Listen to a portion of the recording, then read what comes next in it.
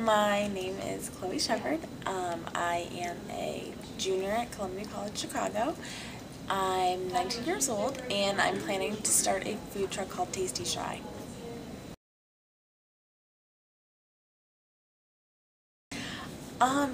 My food truck adventure kind of began, I actually did it as a final project for a class, and the whole point was to, come up with a feasible business plan, and it was a final project, it was our final exam right before summer, and, over the summer I was just like, hey, this could really work. So I worked on it and busted my ass and all summer, and really just stuck with it and kept going, and the more I worked on it, the more I realized how real it could be.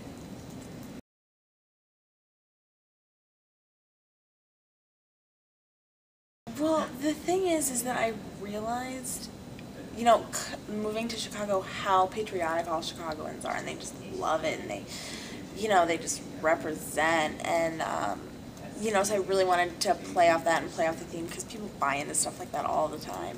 And I played into it, so I knew it was a good thing to go with.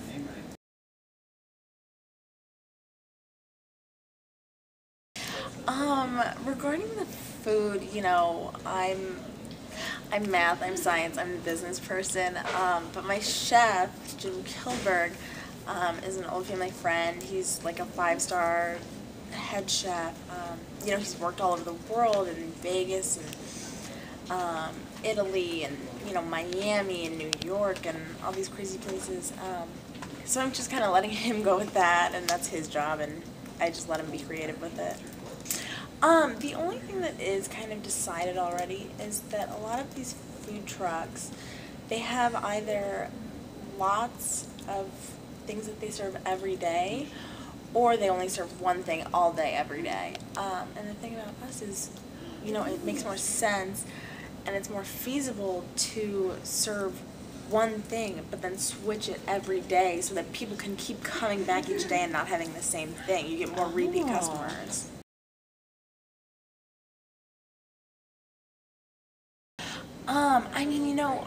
Our route situation is really, our primary target is young professional mothers who, don't really have time to pick up things.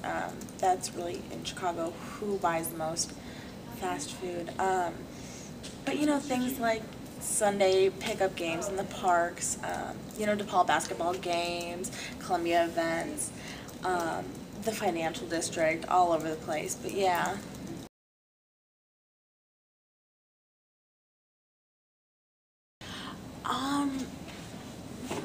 I would definitely say that some of my biggest competitors are the other guys out there with their food trucks now, but also even just restaurant owners.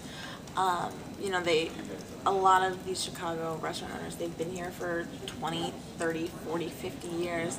Mm-hmm. They really know the industry, and they're tough guys. Mm-hmm. But in terms of food trucks, definitely Matt Maroney. It's hard to call him my competitor because I know him, Mm-hmm.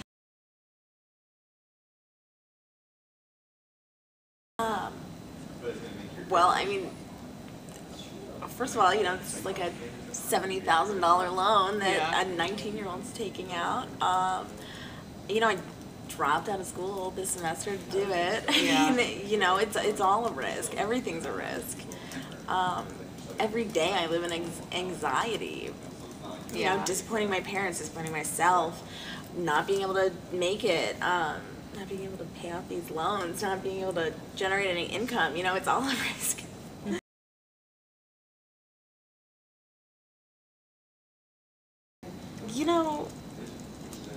The only thing I would really say is that you just gotta go for it, I'm 19, I live in fear every day, but you just gotta go for it, you can't be afraid, you can't live your life so cautiously, and, I'm so lucky to have my parents' support, my family's support, and, these chefs and these other food truck guys, they've kind of taken me under their wing. And so I'm really lucky, but you just gotta go for it no matter what.